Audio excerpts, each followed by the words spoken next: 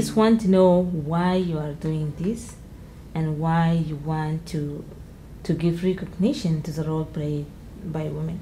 Well, I think first, every man have to recognize they are born by a woman. They come out of the womb of a woman.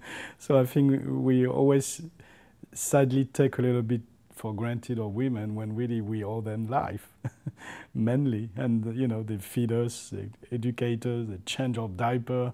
And so I think for me it was an instinct to recognize that even so I've been raised in a very macho, male-dominated environment where religion is macho, economics are macho, politics are macho.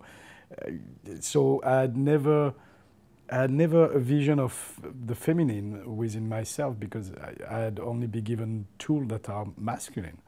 And so I wanted to recognize that in every human being there is femininity and masculinity, that we are, in terms of energy, a combination of that, because that's that combination that creates life.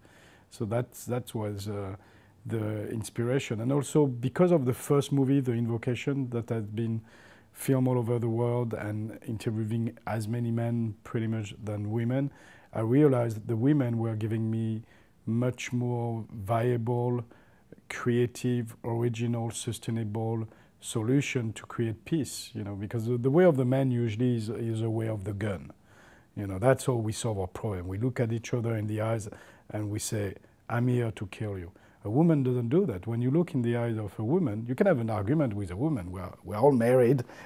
more than one time per week I have an argument with my wife, but I can see in her eyes love. I don't see death.